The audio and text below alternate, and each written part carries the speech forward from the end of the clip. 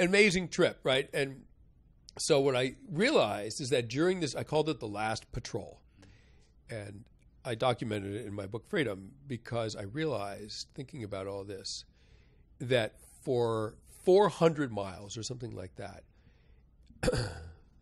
almost every night, we were the only people who knew where we were.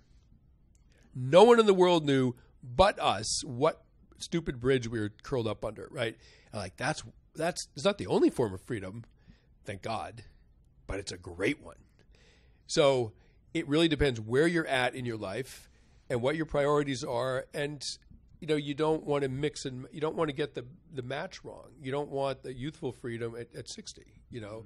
I mean, maybe you do, but you think about it hard. If you're listening and you haven't been already convinced to get the book Freedom, that answer should convince you.